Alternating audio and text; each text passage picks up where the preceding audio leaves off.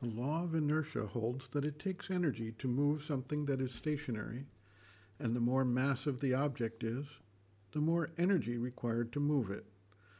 A similar principle operates in human actions. We have our fixed habits, whether physical habits, instincts, trained responses, preconceived notions, biases, determined routines, etc., that represent our status quo. This all operates essentially on its own, as the same law holds that a body in motion tends to stay in motion. So we have our fixed habits, routines, and orbits that we follow regularly, and it takes energy to change any of these and establish a new way of understanding, a new way of doing things, a new way of responding. The embedded habits of nature and nurture are very powerful in their own right. They are there to provide a form of stability to the creation, and any change needs to work out the details in such a way as to not totally destabilize the systems. Thus, our physical nature, our vital nature, and our mental nature all have certain prerogatives and rights of obstruction, delay, and denial built into the developmental systems. Only when a needed change achieves the necessary quantum of energy and has overcome the objections and obstructions can it take hold and propagate widely. To the extent that we focus our attention on the difficulties, the obstructions, and attempt to address them directly, we will likely not have the necessary force, energy, and focus needed to overcome long-established and deeply rooted patterns.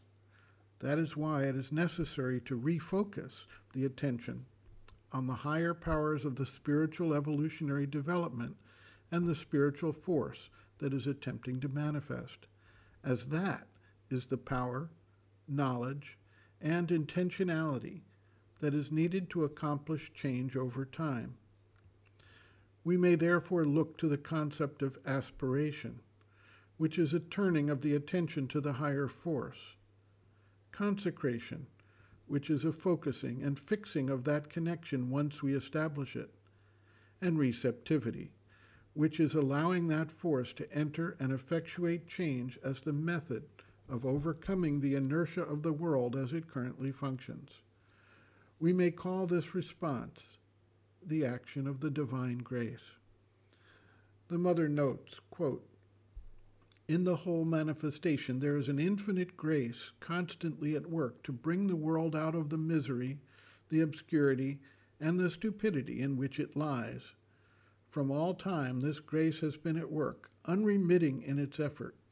And how many thousands of years were necessary for this world to awaken to the need for something greater, more true, more beautiful? Everyone can gauge, from the resistance he meets in his own being, the tremendous resistance which the world opposes to the work of the grace. And it is only when one understands that all external things, all mental constructions, all material efforts are vain, futile, if they are not entirely consecrated to this light and force from above, to this truth which is trying to express itself, that one is ready to make decisive progress. So the only truly effective attitude is a perfect, total, fervent giving our being to that which is above us and which alone has the power to change everything." End quote. Reference, Sri Aurobindo and the Mother, The Hidden Forces of Life, Chapter 7, Spiritual Forces of Help and Succor, page 174.